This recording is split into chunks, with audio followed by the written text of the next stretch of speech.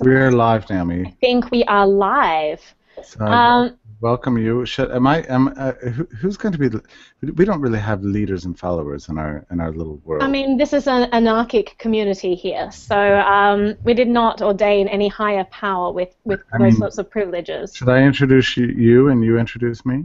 Sure, sounds wonderful. Well, I'm here with the wonderful Jeffrey Tucker, who needs absolutely no introduction because he's incredible. You guys, I'm sure you've all read his latest piece about the Ross Ulbricht sentencing, which is why we're here tonight to talk about that. So, Jeffrey, your words are just beautiful, and they really sum up the humongous issue that we're facing right now, which is Hmm. the people against the government. That's essentially what this is.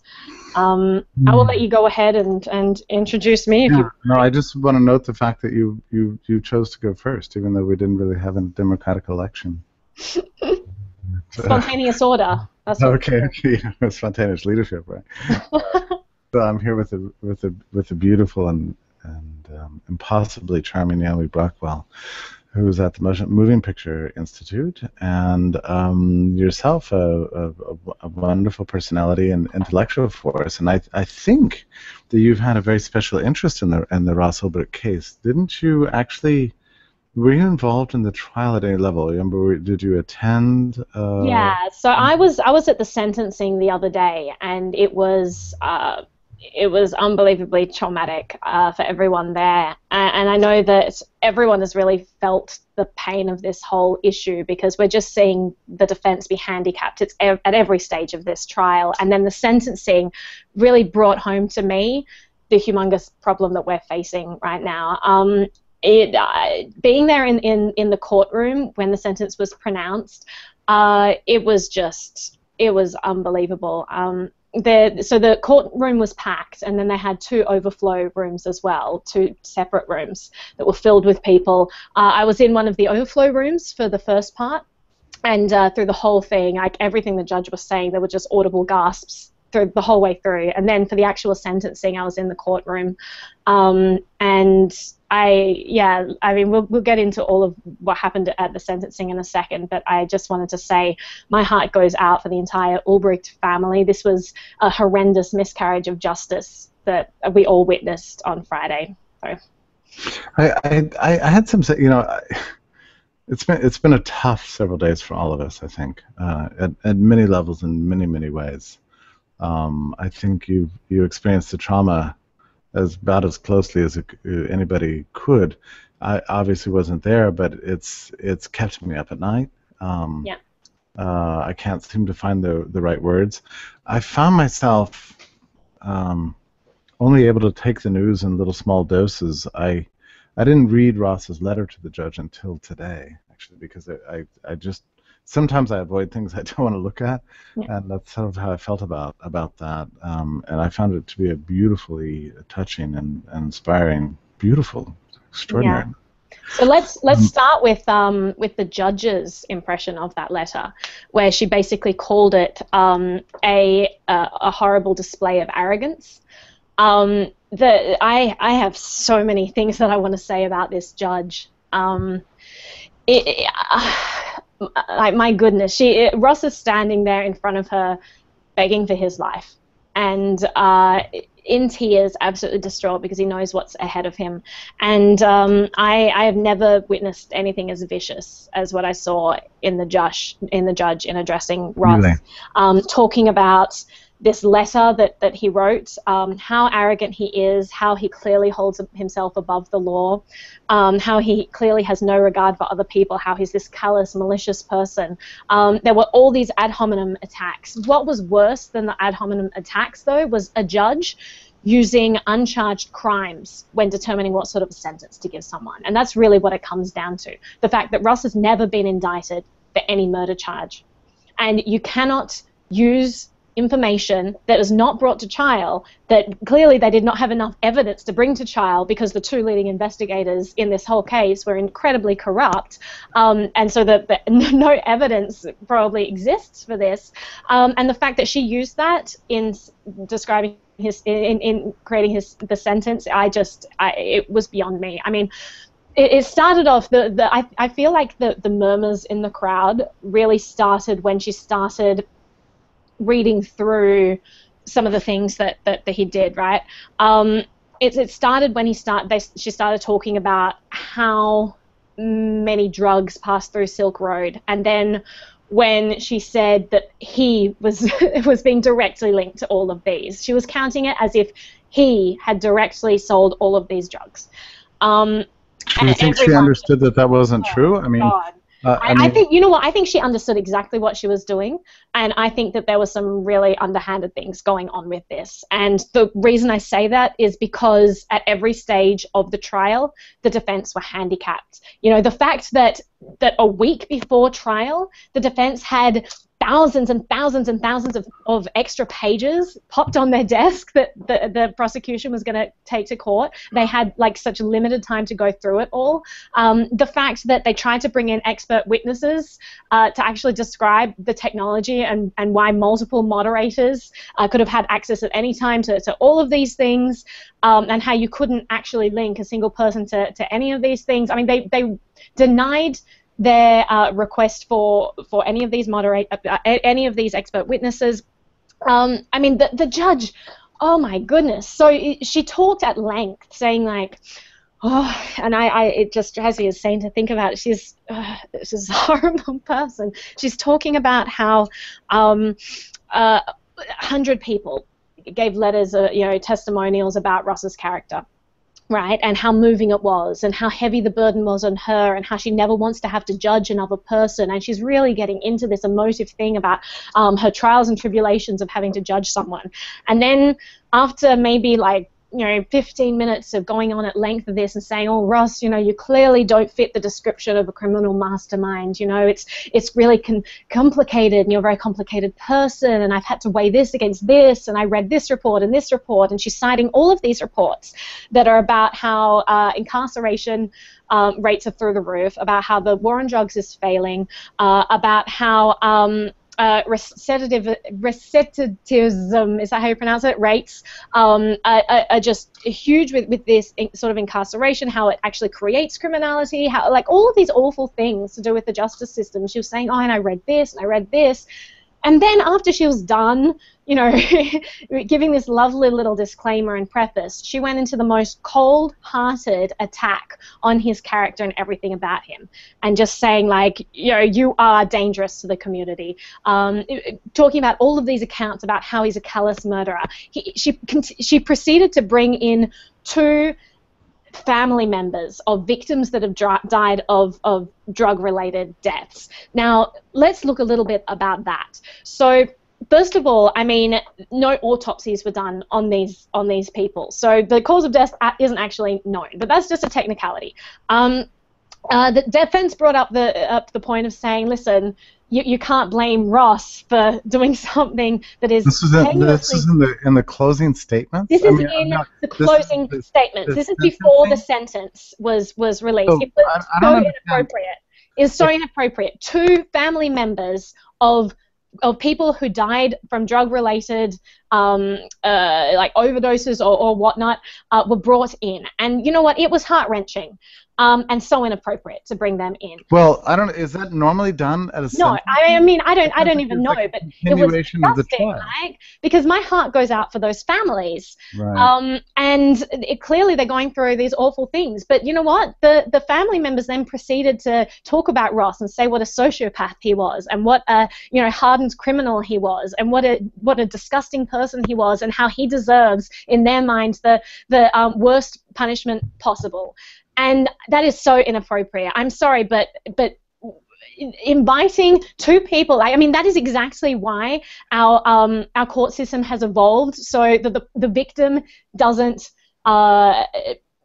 decide on the sentence or on the punishment of the criminal, right? Because all this emotion gets involved. And so what does the prosecution do? Bring in these 2 victims to, pull on everyone's emotions and try to seem like this entire farce was justified.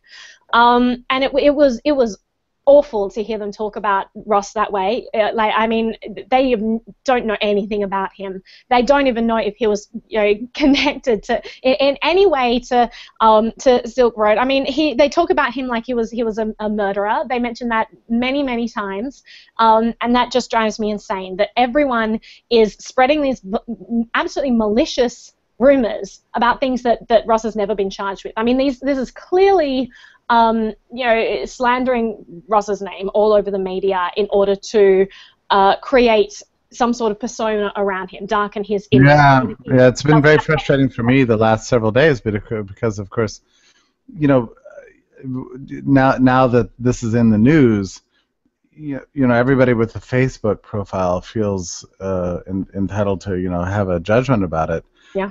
And many of us have spent probably far too much time trying to correct. Yeah.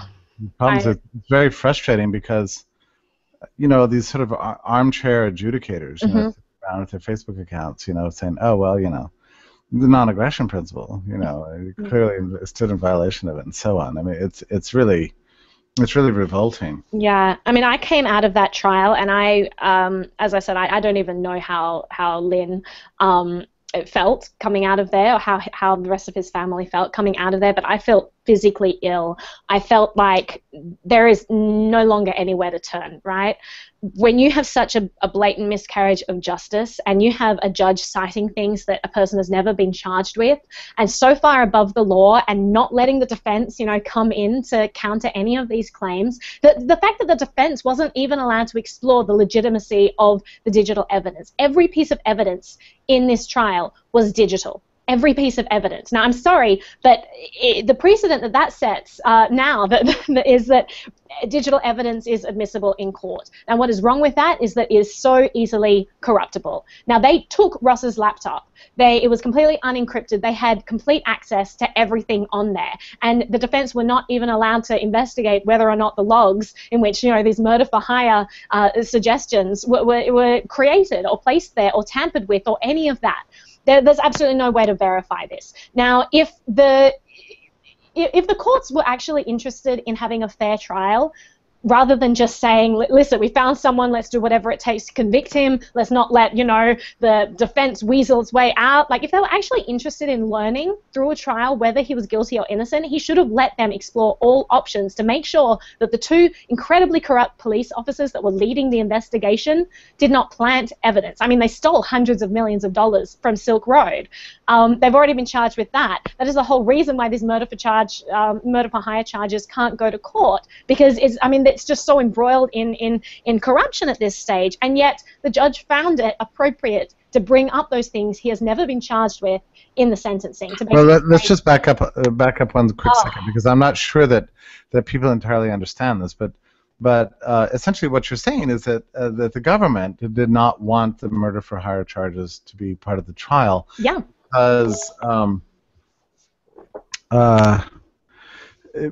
Because the people who made the claims, or at least were at some level embroiled in the chat logs, right, were themselves found guilty of they were like sting operators, who then stole money, right? Yeah. Well, there's so much corruption involved with the officers, and I mean, what's more is, even if you read the logs, it's such a setup. It's such an unbelievable setup. And who knows how much of the logs were tampered with? Who knows if the logs were real? I mean, there's so much up in the air. And honestly, I think we'd all feel better if that was actually allowed to be explored by the defense. Well, I think that was just it. I mean, it was the defense that wanted the charges made so that they could be subject to the normal rules of discovery. Yeah. Yeah. No, it's just it's absolutely insane how this whole thing has been. But tell me, do you know if the murder for hire thing was part of the closing statements of the prosecution? It was all part of the closing statements, and what's worse is that it was part of the entire speech that the judge gave. I mean, she spent like an hour talking about how he is a danger to society and clearly saw himself as above the law and is callous and is killing people. And I I couldn't handle that. It's just it's so disgusting. Well, I mean, everybody, we all know the court system is corrupt and it's a terrible bureaucracy and awful, but, I think most of us believe that at some level this is just not an utterly lawless system, in the sense that, you can't just do whatever you want. So how do you suppose that this comes about? I mean, I guess I'm just wondering, like how did it happen that you can have a judge cite all these things that he wasn't convicted of? Right. Well, I mean, so I think that there are a few things at work here, and if anyone hasn't seen the latest film by Alex Winter, Deep Web, you should see it. It's a really good film. I've not seen that. Is that on at the theater near you? It was on at the Brooklyn Film Festival, so I saw it on the weekend, but it was also available for streams. So it's probably available somewhere. I think that, I mean, he brought up a good point in that. It's like, I mean, Nixon said that we failed in the war of drugs. This has been failing for 40 years, right? It's not working. And you wonder why it's being perpetuated and why the government is holding up examples of why, drugs are bad and we need to cut them down. And he looks at all of the special interest groups that are entrenched. This isn't just about the government agencies that have been set up and will be completely disenfranchised if the war on drugs stops. This is also about, drug testing companies who have access to people who are in prison, who are coerced to take part in certain tests. Like there are a lot of special interest groups writing on this, and I'm not sure we will see the end of the war on drugs. You've also got the problem of the drug lords. I always thought that in many ways, the biggest danger the Silk Road faced was not from governments but from drug lords. Right. Well, I mean, it's just there's so much more I want to talk about with in regards to what happened at the sentencing. Like, she pulled the privilege card. Like, talking about his privileges and his educational privileges. She basically told him to check his privilege. She said how, I mean, they were talking about Dr. X. Now, for those of you who don't know, on the Silk Road payroll was a doctor who actually advised people in regard to drugs and safety and everything. So different parts of logs were read at the hearing, for example, at the sentencing. For example, someone asked, I want to take ecstasy for the first time. I'm type 2 diabetes. Is this going to affect my blood glucose level? I mean, this is the type of stuff that you want to hear from a professional, but you can't ask your doctor. Why? Because it's illegal, right? So they go to these people online, and he was basically told, well, no, it's not going to affect your glucose levels, but you will become forgetful probably, so set your alarm so you remember to take insulin shots.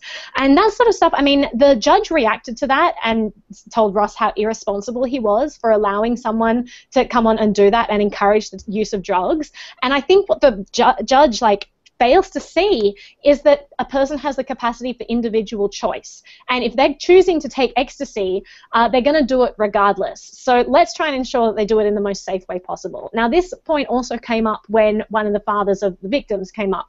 And this was the victim was a heroin addict. He'd done heroin before. He got back into it. So this was something he was well acquainted with. And our father said, listen, our son had a problem, but he couldn't talk to anyone for help. Let's look at why he couldn't talk to anyone for help. Because heroin is illegal, and he's a criminal for using heroin. Now, this is what we are doing. We are stopping people from having the ability to actually ask for help, to reach out and find out about safety, or to ask for support in this sort of thing. And this is a disgusting system that we're perpetuating here. I mean, the fact that the judge basically said to Ross that, you're coming from such a privileged position, you pretend that you're helping people by having someone like Dr. X on the site, but honestly, so much of these drugs are being sold wholesale, and it's really naive of you to think otherwise. So these drugs are going to the street corner and being sold to poor black kids, and you're sitting there in your privileged position thinking that you're doing some good where people are out there dying. And I was just like, oh my God. I mean, there's so many factually incorrect things about that. If you look at the logs, actually, it was one of the DHS agents who really pushed the sale of drugs to larger amounts as well. But I mean, on top of that, telling Ross to check his privilege when she is sitting there on her throne passing judgment on this man that's going to destroy his life forever, talking about how awful it is to have a son ripped away from someone, because of drugs, and here she is ripping someone else's son away from them. I mean, the whole thing was just awful. She herself she's about 50. I saw she was 51 years old. She seemed to have been appointed by Obama. Yeah, it was like Chuck Schumer or someone. Yeah, she seemed to have been something like a commercial litigator who defended large corporate interests in their intellectual property claims. At least that's what her Wikipedia page says. Yeah. So, this is, talk about privilege, right? I mean, yeah, this is, whereas Ross never, Yeah, they talk about Ross like he's some sort of millionaire, that he's had this privilege his whole life, not actually looking at his background, that he was an entrepreneur who went out there and tried to make the streets a safer place, right? Mm-hmm. I mean, what does it say on his LinkedIn profile? I quoted it on my Facebook. It's just such a brilliant quote where he basically said he wants to use economic forces for good, to decrease the amount of violence in the world, to decrease the, Naomi, I know this. I corresponded with him before the Silk Road was founded. I mean, I know this about him. Yeah. And you corresponded with him. Idealist, and he just wanted to bring peace to the world, and that was the whole thing. Yeah. You corresponded with him the other day as well on the phone, correct? Well, I spoke to him, but but that was the first contact I'd had from him since before the Silk Road was founded, where I just had an exchange of emails with him. Yeah, no, he's a libertarian idealist. Yeah, no, it's amazing. It's amazing all the things that were written. And the judge came out and said to him, listen, I've read everything that the defense has provided, and it just shows me how misguided all of you are. What you have said is just wrong. It is incorrect. The war on drugs is working. She kept saying like all these blatantly false things. And she was saying like this ideology that you and your friends, your flag waving friends, cite, it's dangerous. You're dangerous to society. You need to be locked up. I mean, look at this. Like, she gave Ross the absolute maximum ranking for criminal threat to society, the absolute maximum you could possibly get. She also gave him the absolute minimum ranking in terms of criminal history, past criminal history. I mean, this is someone who's never committed a crime before, never come in contact with the law, being like, they're saying like he's the absolute threat to society. And the defense put forward a motion to say, listen, he is such a non-violent person. Everything about him is non-aggression. Can he be downgraded to a medium security prison? And she denied the request. And when she said that, I think there were a lot of people crying with that, because we know what that means. I mean, maximum security prison is so dangerous, and Ross is not a dangerous person. And this is going to be torture for the rest of his life. Like, I don't even want to say it, but like, the implications are clear on that. Like, say like fleshing out the details of that, it just is awful. So I mean, how can I ask this? Do you think this is just the malice of one person at work, or do you think that she... Well, I mean, from what I've heard about the ongoing trial, everything the defense came up against, it just seems like it was a tag team the entire way. It seems like this was a showcase. I mean, honestly, like, let's call this what it was, like a Soviet show trial. And I know that they are very vicious words, but that is what this entire experience has been, right?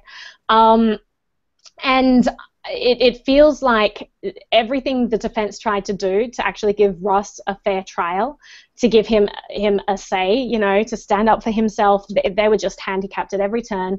And the judge just helped them all along the way. You know, prosecution is objecting every 2 seconds, and the judge is just letting this go on.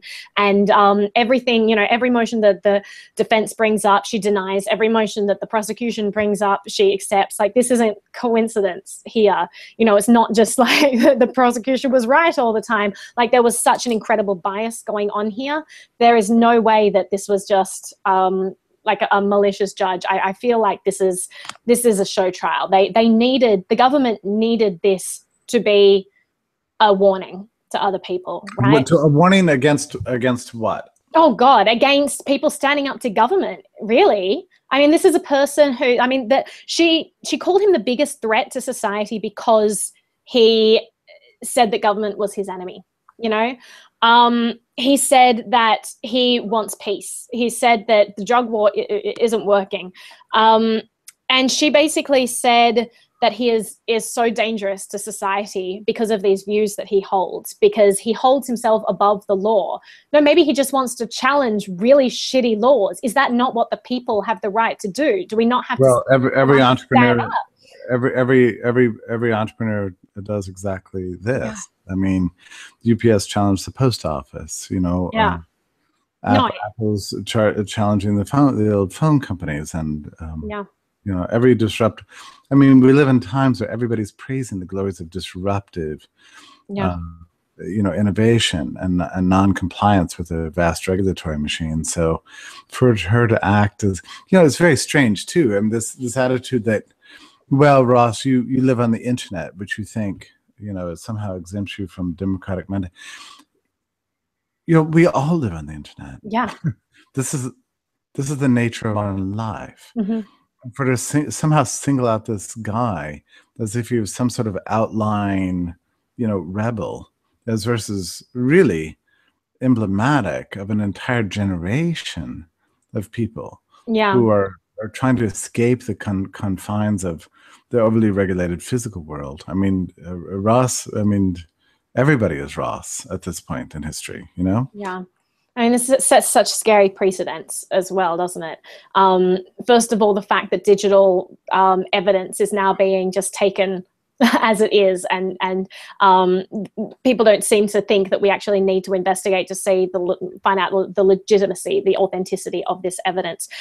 Second of all, I mean, the whole warrant issue. This is why we fought the revolution, right? You know, Britain was all about just going into people's private spaces, and America said, no, let's actually have specific warrants. And then suddenly 90% of our lives lives on the internet, and the government says, oh, this is a free-for-all. As soon as you put it on the net, that means we can go into not even the net. As soon as this goes in digital form, we have the right to go through every part of your life that's been digitized. That is every part of our lives these days. I mean, it's just insane that now the precedent has been set up that they're allowed to do that. They don't need a specific warrant. I mean, they would need a specific warrant to go into someone's house, right? I mean, what about the files online? It just blows my mind. And I mean, the judge also, I mean, she had two different qualms, right? She first of all said, listen, you had this ideological fight. You were fighting against what you thought was a bad law. First of all, you know, don't hold yourself above the law. The laws are there for a reason. You make society a dangerous place. But then she said, but the fight you're fighting against, you're just wrong. And she said that to him, like, you are wrong. And she cited all the reasons why, you know, Ross's ideology is wrong. And she made this an ideological battle. You know, she brought ideology into this. The defense were not allowed to bring up Ross's ideology at any point in the trial. And she brought it up. And she cherry-picked part of it. And she basically said, you know, you say that government is your enemy. You're clearly trying to bring down society. You are the enemy. You are dangerous. You need to be locked up forever. That's amazing to think that it was actually a political trial. And I think that's basically what you're saying, which is why I think this whole trial and incident and situation should be of concern to anybody who loves human liberty. and aspires more for the world than for it to be run, by gigantic authoritarian states, until the end of time. Yeah. And libertarians who think that the Ross Ulbricht trial is of no relevance to them are completely wrong. This is, I've developed a sense over the last 3 days, and I'm going to have a hard time expressing it, that the significance of this trial and the sentencing is probably more substantial than I think anybody has yet realized. In terms of, it representing a kind of a full-scale frontal attack by the regime, against those who would aspire the world to be a better place, essentially. There's also a funny thing, like the fallout from this is interesting, because we normally think of harsh sentences being designed to sort of deter others, which is a slightly wicked way to think of sentencing. I mean, that shouldn't actually be the idea. I mean, ideally, sentencing would somehow reflect, the demands for justice, not some instrumental desire to deter others. But there's another factor here too, that if the drug warriors and the FBI and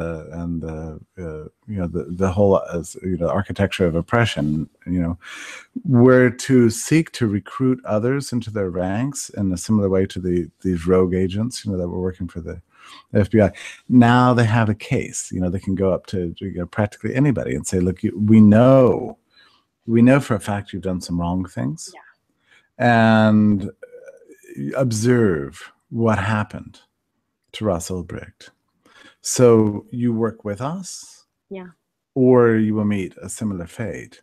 So it creates a very dangerous situation for probably millions of people. No, it's terrifying. Yeah, it's absolutely terrifying. Like, I walked out of that trial, like, just what do we do next? What do we do now?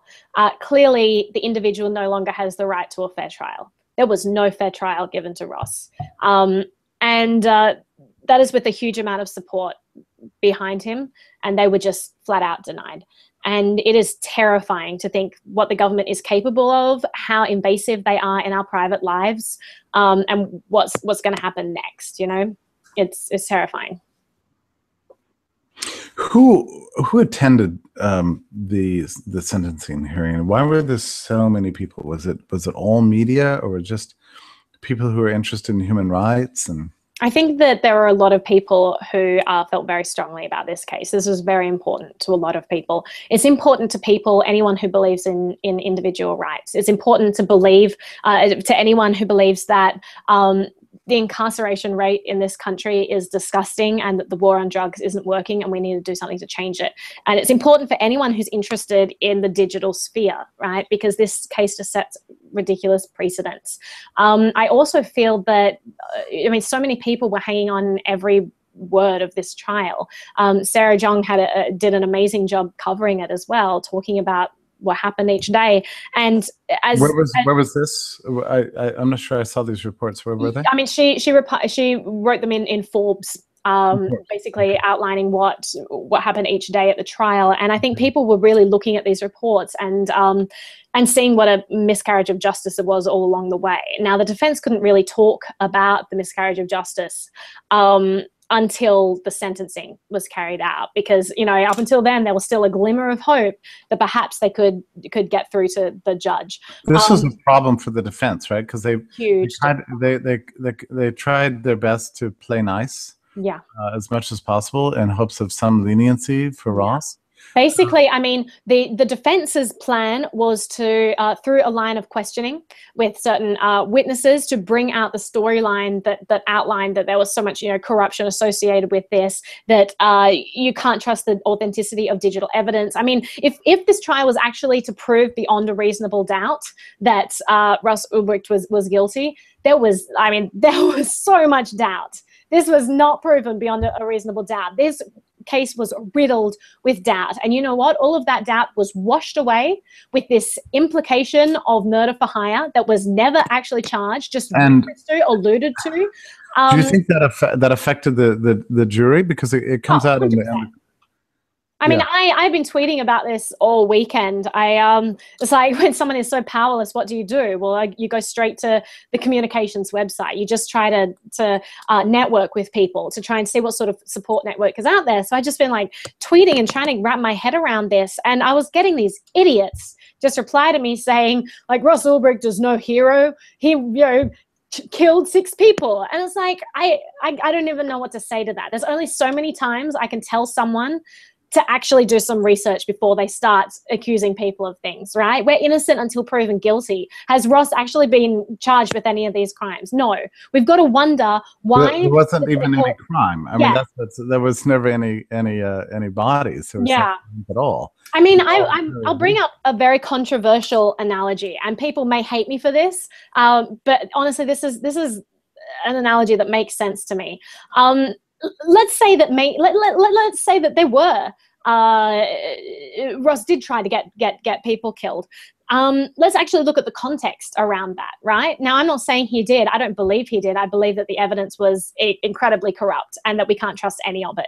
But if he did, I would not blame him, because this would be like someone blackmailing Schindler and saying, hey, give us your list. Give us the list of all of these Jewish people that these families are hiding. This is like the family next door going to their next door neighbor and saying, hey, I know you're hiding a huge family of Jews, and we're going to tell the authorities, and they're going to come and they're going to kill every single Jew in here.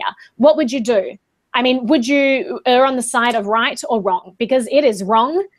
It is wrong to take an action that you know is going to get a huge amount of people killed. And for the next door neighbor to come along and say, listen, I know you're hiding Jews, and I'm going to tell the authorities, and I'm going to get all of you killed.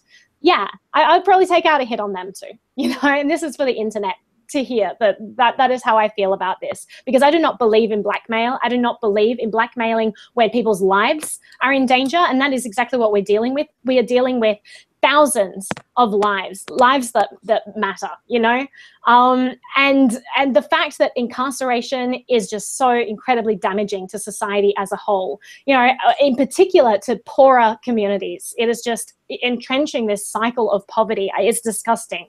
Like, if these hits actually happened, I'm not sure that I would be entirely against them. That being said, I don't believe that they did. And the reason I believe that is because it was never brought to trial, because the prosecution knew that they did not have the evidence to substantiate it. So what did they do? They felt good enough to take all of that information to the media, but did not feel that it was strong enough to take to court. Now, what does that tell you? That says that they were just planning on slandering his name, and it's disgusting. And honestly, the media shouldn't buy into that. The media should be reporting what Ross actually was charged with, not having these headlines that say, Ross Ulbricht hired all these people to get murdered. I mean, no, let's presume that he is innocent, and let's actually see what the prosecution brought to trial. Can I ask you, I mean, we all are, I mean, one of the things that's been just so devastating about this whole thing for all of us is that all along we all, held out some hope, and then suddenly, there was no hope at all, right? Mm-hmm. What are the chances that what are the chances that there could be an appeal of this, or is that just absurd? Well, say that again. What are the chances of an appeal? So they are taking it to appeal. They're appealing this. I hope that it's successful. Honestly, I think that there was such a blatant miscarriage of justice that it needs to be successful in appeal.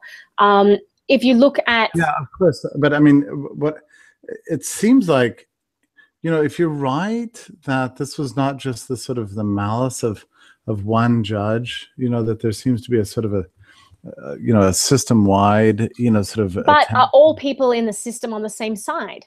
You know, I'm sure that there are people out there who very much disagree with the war on drugs, and there are. The defense actually cited some of these people and said it is not consistent that everyone believes that this is a good thing. People have actively spoken out about this. Judges have spoken out about this. Now, was it just luck that the Ross Ulbricht trial got allocated a judge who is so outspoken in favor of the war on drugs? I mean, it seems like it was planned that way, right? Let me ask, how much do you know about, I'm sorry to sort of keep pressing on this, but I mean, what are the actual chances that an appeal could has any hope of success at all? Do you have any read of that? I don't know. I maybe I'm a hopeless optimist, but I honestly believe that at the very least, this would lessen Ross's charge. And I believe that because what he was charged with, the kingpin charge on top of like the internet espionage charge, I mean, no one would ever associate the running of Silk Road with any sort of espionage charge. It's just, that's just so completely disparate. The fact that they were all lumped together and charged against him is actually insane. The kingpin charge, being charged with running like an ongoing criminal enterprise, is actually insane. You know, he hosted a website. Like, I mean, it's just, all of this is blown so far out of proportion. If you look at rapists, they get 8 years, right? Eight years. So we need to actually look at other drug-related crimes and what they're charged with compared to what Ross got, which was, you know, 2 life sentences plus 35 years plus $185 million or so, however much it was. It's actually insane. So I honestly think that they're going to look at this sentencing and say, yeah, this is entirely out of line. Who is when you say they? Who is they? Well, I hope whoever they appeal to. I mean, that's all we can do at this point. I'm not going to discourage anyone for believing in the hope of the trial, because I know that the Ulbricht family desperately need people's help to actually finance this. So again, like, if anyone wants to go to freeross.org and donate money to the appeal, this is the way to take a stand. This is like the last bastion of hope here. I believe that it's going to be fruitful in some respect. But the only way it is if they can actually pay to make it go forward. So it's fascinating to me because we've all written about these issues, for some of us for a very long time, and about the corruption of the state and the system and the wrongness of the laws and just how everything's sort of stacked up against the common person and so on.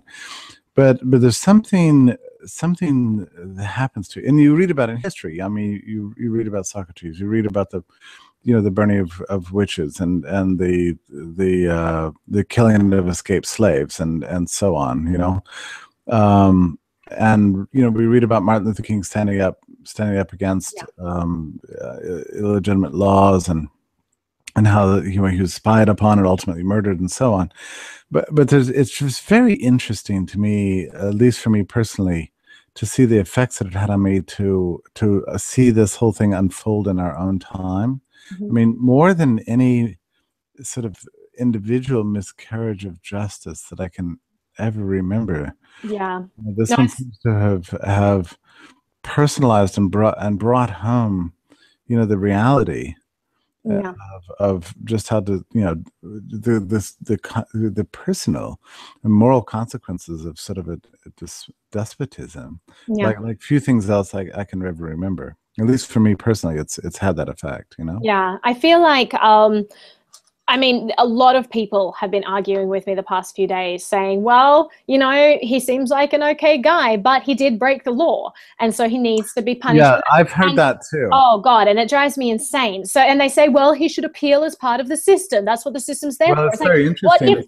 What if the system is incredibly corrupt? What if there is no recourse for you? What if the system itself is against you, right? What about that slave owner? The law is egregiously wrong. If you're a hotel owner in 1952 in Knoxville, Tennessee, and you allow a black family to stay there, and you get prosecuted by the local government for being in violation of the segregation codes. Exactly. Are you going to be tweeting out, wow? Yeah, so let's actually look at someone who worked within the system. What was his name? The case where that slave fled. He finally escaped. He got to the north and was like, "Woohoo, I'm free!" and started a family. And then the owners came back to reclaim him, and they took it to the high court. Right? They took it to them, and the court said, "Oh, sorry. we don't recognize your claim to announce yourself free because you are property and you are private property and you are this person's private property, and sent him back. He escaped and they sent him back. The court sent him back. The government sent him back. That is what happens when you work within the system. Sometimes the system isn't good enough to handle these things. Sometimes you need people to go outside the system to actually create a system that enables freedom, like Ross did. This is the whole history of progress, Naomi. I mean, from the ancient world to the present, it's been a matter of going outside of deeply corrupt laws. You know? Laws against heresy, against freeing slaves. I mean, that is why I'm so excited about technologies like the blockchain, like Bitcoin. That's why I love peer-to-peer technologies. That's why Silk Road was amazing. But you know what? Silk Road had a big flaw. It was centralized. Look at Open Bazaar. I mean, that's exciting if they can make it work. A decentralized black market. Let's enable people to actually be free and outside of this horrendous war on drugs in a way that can't be shut down by government. What's also striking about this, and I'm sure the judge knows this, I mean, the shutdown of Silk Road, of course, from the drug warrior point of view, you know, accomplished absolutely nothing. You know, The Economist magazine ran an article where they did their best estimate of dark web peer-to-peer drug exchanges, and they're running, you know, 4 and 5 times what they were in Silk Road 1. Not to mention the fact, you know, and I visited the Silk Road, I think, I mean, thinking back about it, I think it was Silk Road 1 I visited. And the thing that struck me, and this would have been a few years ago, right? That it was pretty clear that the main product people were buying was marijuana. Yeah. And in the intervening years, between when I first visited the site and today, marijuana is legal in many parts of the country, and is increasingly, where it's not legal, just completely overlooked as being, you know, just a minor thing. And so the law has already changed. Like as far as I can tell, you know, that was the main product sold on the Silk Road. Well, I mean, already since that time, the laws have been liberalized. Yeah, I would even be careful with that. Like, I think that certain states are getting smart, but the federal government of America is dangerous. It is dangerous. The states, there are some great states in America. The federal government is dangerous. And it doesn't matter whether or not a state has legalized marijuana, it is still illegal in the United States. The federal government has effectively said, oh, we're going to choose not to prosecute, you know, do your thing, but next government we might, or soon we might change our mind. The threat is always there. And what makes it worse is that marijuana is listed as a Schedule I drug.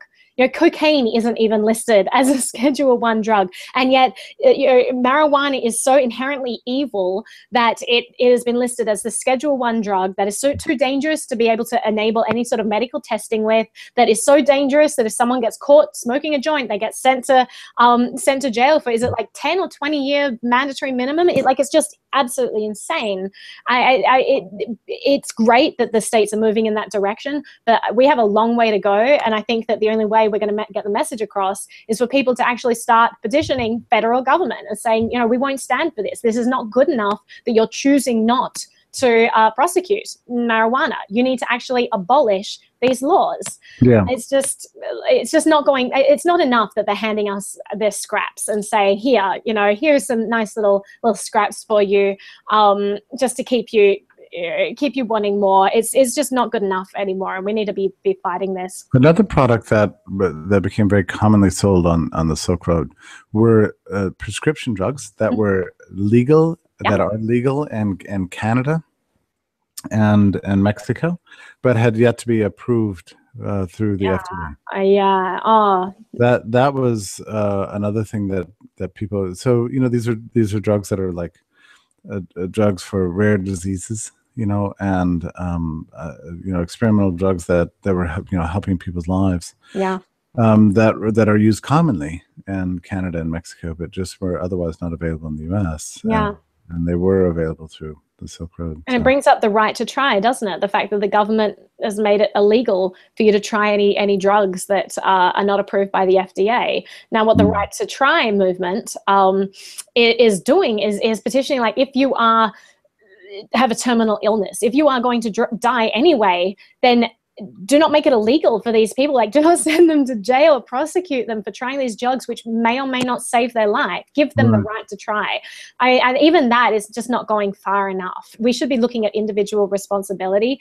People should know that, if the FDA doesn't approve something, then it's risky to take it, right? They should be able to balance that risk on their own and to judge whether or not the risk is worth it. If you have a terminal illness, yeah, the risk is probably worth it. The fact that it's illegal to try these, even for those people, is absolutely insane. Let me ask you something else, Naomi, about what you think the fallout of this is ultimately. The way you're sort of detailing just the amount of prosecutorial abuse and the bias of the court, and there's so many outrages along the way, and the citation of wrongdoings that were never actually part of the trial and so on. Do you expect that there'll be a growing number of sort of investigative journalists and writers and others who will be interested in the case that can help reveal some of this? Do you think that the case is significant enough to attract, some major journalistic interest? So I think that more needs to be done on the media front in favor of the case. I think that the Ulbrichts have been doing an incredible job, and that's all they've been doing. They've been trying to combat this incredible negative media bias against Silk Road, against drugs, all of that. But they seem to be one of the very few people, very few families fighting this, right? I think a lot more needs to be done to get the word out there that this is not a war that we should be fighting and that we are destroying lives. I mean, that judge read out a sentence that effectively destroyed the life of an incredibly promising man who would have continued to contribute huge amounts to society. I believe he already did. I mean, Silk Road is phenomenal. It was proven, studies have come out that proved that it actually took violence away from the streets. Now, I'm not someone who takes drugs. I don't really like drugs. I think other people should do whatever they want with their bodies, and I'm thankful to people like Ross for making the streets a safer place for me. It's just common sense. So one thing that also just made me so incensed was the judge just cherry picked what she chose to believe from Ross Ulbricht, right? Ross gave a testimonial and said, listen, this is what I believe, I'm remorseful, all of these things. And the judge said, yeah, no, I don't believe you. I just don't buy it. I just don't know you well enough. So I'm just going to take it at face value, like the crimes in front of me. Now, what she was effectively saying was, I'm choosing to take at face value these logs that you apparently wrote and judge that as higher than what you're actually physically telling me here. These logs, which may or may not have been corrupted, these logs which should have absolutely no more value than you standing here right now, talking to me. And instead she said, no, I'm just going to cherry pick what I believe from you. And this one I believe, this one I don't. Ross, all the way through, everything that he wrote, or everything DPR wrote anyway, basically revolved around, this is an economic experiment. This is to make the world a safer place. This is to reduce violence. This is to help people so they don't get incarcerated. All of these things. And the judge literally said, no, I don't believe that was it. I believe you were motivated by greed. I believe that you were motivated by, this tremendous profit. Look at the amount of money that went through Silk Road. Let's ignore the fact that it all didn't go to him, that it was a bunch of people. It's just like, oh, well, you got a cut of it. You were clearly only motivated by greed. And she literally said that. Now, I'm sorry, who is she to judge out of all of these things and cherry pick what she does and doesn't believe? Like, it was just so disgusting. It was awful. Are you speechless, Jeffrey? Yeah. Well, it's a kind of situation that combines all the things I love with all the things I hate, and smashes them all into one, deeply unfortunate end. And I guess I'm like you, Naomi. People call me an optimist. I never set out to be an optimist. I don't. Mm. I don't. I don't define myself that way. I don't think, oh, let's find the silver lining in everything as a matter of principle and a marketing gimmick or whatever. That's just not who I am. What I actually find is that people are very disinclined to see the hopeful signs of hope and evidence of hope all around us, Yeah. And the more sort of despairing and dreadful a situation looks, the more I think it falls to us to find, in a sense, possible rays of hope and things out of this. Yeah. So it's all we've got, Jeffrey. You know, when the world looks dark, you can either say, all right, I give up now, or you can say, the world looks dark, so what can we do? Yeah. Right. And I don't know, I don't know what this hope looks like in this case, I guess is what, but I know it's there. Yeah. And this is why I keep sort of pressing around the edges with you. Like, well, are the journalists interested in covering this in a detailed way, which I can't and won't. I mean, I can write, poetic tributes all day, but I'll never be able to write a definitive piece that somehow, shakes the legal system, But there are those who can do it, and might. Yeah. Let me cite one historical precedent here, actually. And then we really need, in fact, let me just reduce this, rather than just going on about this, I'll just reduce it. I think about the case of Oscar Wilde. So this was a case of England's greatest literary mind of the 19th century, arguably,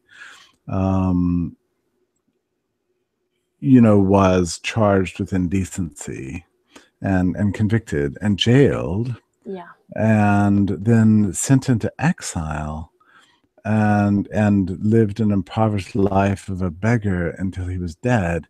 That's something like the age of, I forget now, but he's very young. He was about 43 or something. Alan Turing, right?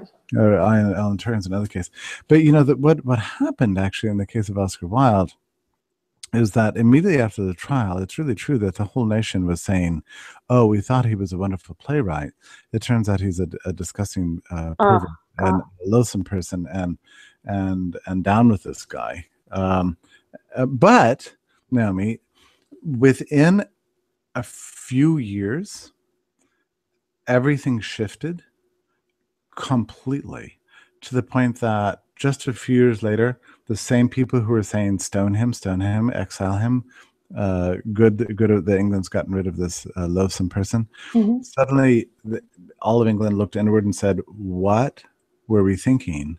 This was dreadful. And it was and there was a complete repeal of the laws under which he was prosecuted, actually.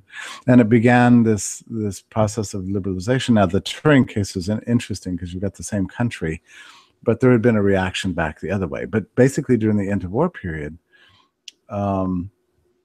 England had adopted extremely liberal laws regarding homosexuality, right, in response to a kind of a sort of a nationwide sense of profound regret for what they had done to this great man. I mean, the same thing happened in the ancient world after the death of Socrates and so on.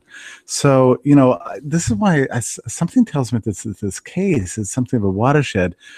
And yet that does not take away the terrible reality, that I think we have to face here. And this is a terrible consequence for one man, and whether he's the person who creates the precedent that loosens up society and makes them more rational, it still doesn't take away from the fact that this is a tragedy, an absolute tragedy. You know what I had a dream about last night, Jeffrey?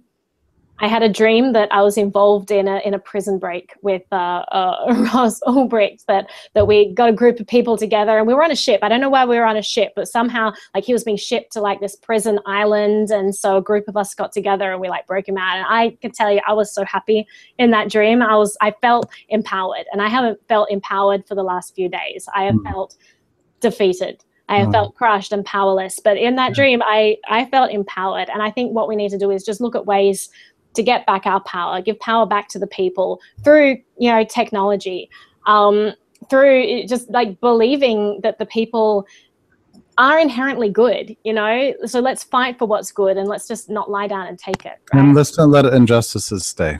Let's not. I mean, there's always hope, and I'm going to look forward to seeing how it plays itself out, to find and discover the most likely unexpected sources of hope, and even growing out of this one case. Yeah. Naomi, we are bumping up against the next show. Just in case people don't understand what's about to happen, is that Tatiana is actually interviewing Lynn Ulbricht. And I think we should all watch. Yeah, definitely. All right. Thank you so much, Jeffrey. And thanks everyone for coming and joining in the conversation. This is such an important issue. So see you all on the next video. Goodbye, Naomi.